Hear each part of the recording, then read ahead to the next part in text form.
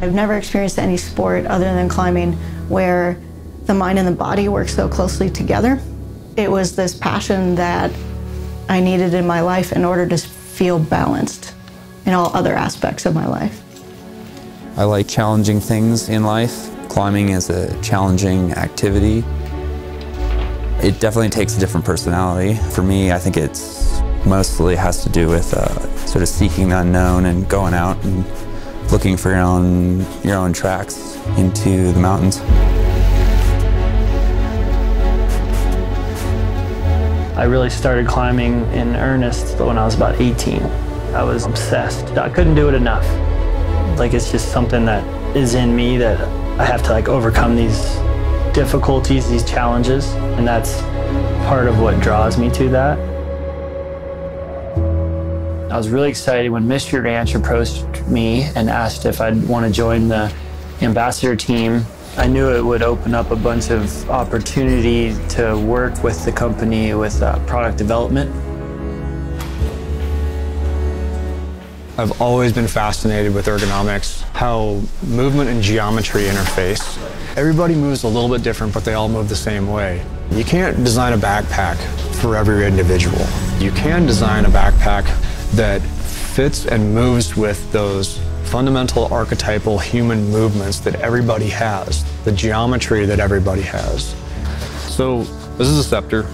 We wanted the Scepter to be pretty versatile in terms of how athletes wanted to use it. So that meant that it has to have a lot of features, but be able to be stripped down to where someone can take a bunch of stuff off of it and make it a bare bones bag.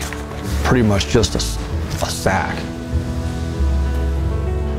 I have always sewn. I got a sewing machine when I was 13. My dad always fixed his own clothes, so I started learning from him when I was really young. I think my favorite thing about the pack itself is how simple they are. Simple, but also highly configurable to how someone wants to run their bag with all of their gear on it. Everyone wants something different out of a pack. The Scepter's just a classic pillar ice climb. It's a nice challenge depending on the conditions. It can form in many different ways, and usually the upper half of the climb is relatively engaging. It's got some really great features that have the ability to test a wide variety of climbers, and it demands respect on any given day. So obviously, the very beginning of any design process is a need and a user. I start out with a basic product brief that has a pretty loose set of parameters on it, and I start doing art. Basic concept art in 2D, a real rough draft of what I want this project to turn out like. Even at this early stage in the design, I'm already beginning to think about how the user is moving, how the pack needs to fit with the movements specific to climbing. To be able to dial in a style of movement to do what the rock climb demands of you is this beautiful game of physicality as well as mental engagement. You drop into this most perfect flow state. It's almost like a dance.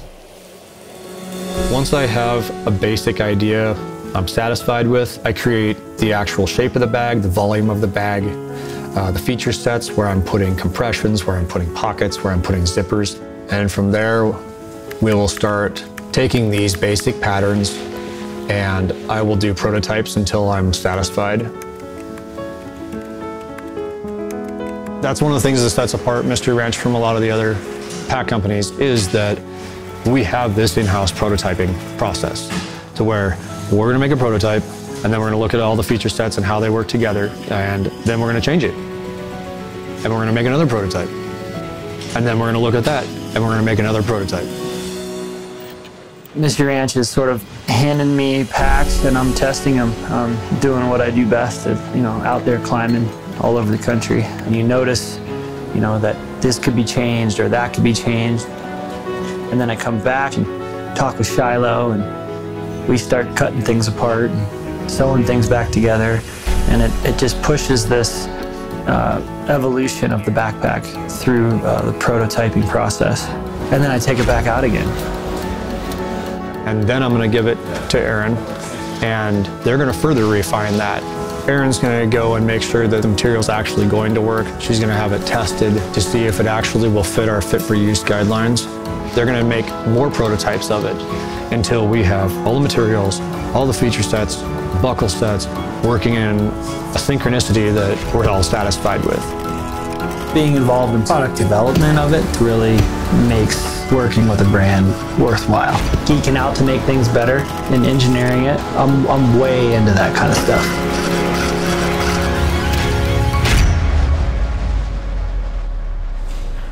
Working with the ambassadors is great because I'm not a climber myself. When we have our ambassadors in and we can sit down and talk with them, we can get some really good information in terms of how to actually design the bag according to their use. If they want that product and it's working really, really well for them, that means it's also going to work for everyone else who maybe isn't a pro athlete or an ambassador. The people who are using this, I mean, they're doing dangerous stuff. It's important. Like, it has to work. Gravity never sleeps. At any point, if you fall, you're going to take the ride. It feels really good when you clip the top chains and you've done the whole pitch without falling and you have success.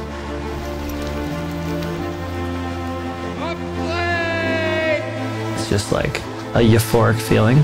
Keeps you coming back. So maybe like 1 out of 20, you get that. So a lot of times, you just leave hungry.